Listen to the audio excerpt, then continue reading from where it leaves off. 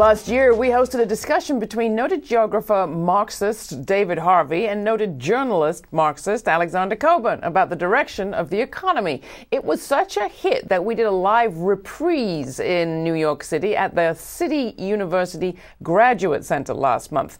We have had so many requests for that video now that we're going to play a clip right here on the show.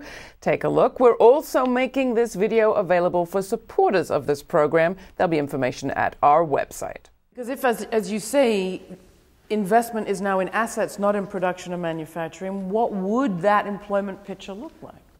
For one thing, we need to completely reorganize, say, the urban system of the United States. Here's a minor project. Okay. Does that fit on a placard? Yeah, we could. I mean, we have an urbanization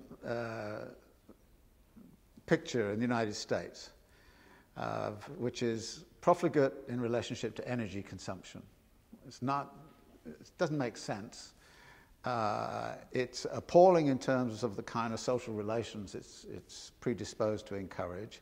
It's based upon a very speculative way in which housing has become now, as it were, an asset which everybody speculates in, and even lower income people tried to speculate into it and of course got burned. So we have to change, if you like, the patterns of home ownership to something else, a collective form of shelter. We have to change the energy configurations, which is not about new technologies. There's too much of this technological fix. It's about actually really radically changing the way in which people live together and the way in which they work together and the kinds of jobs which can be generated. Now, there are some small-scale experiments with that sort of thing going on in many communities. The problem is that they're small-scale and they remain small-scale, and nobody will ever sort of take that much notice of them until they actually become integrated into a much larger project to try to reconstruct the whole, if you like, geography of urban development, not only in this country, but actually worldwide. In Pittsburgh, but also in Miami and in this city too, there is a right to the city movement that's been talking about the right to housing.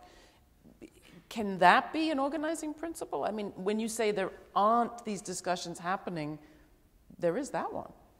Yeah, and obviously the squatters movement raised it for a long time, and the right to housing. I think, another area is debt. I mean, I would have thought people, there was a brief moment when the sheriff of Cook County, remember, refused to repo the houses on the people who were being evicted, and he refused to go and handle the foreclosure. And it created some stir across the country. But I don't think it would be that hard to start up a debt repudiation movement. So in every town you had a great truck going by, and tell everyone to put their credit card bills on, and drive the truck to Washington and park it outside Joe Biden's house. Because Joe Biden, as the creature of the banks in the state of Delaware, was the person who wrote the laws which, compel people into bankruptcy and didn't give them the merciful release of Chapter 10, but kept them hocked up for the rest of their days.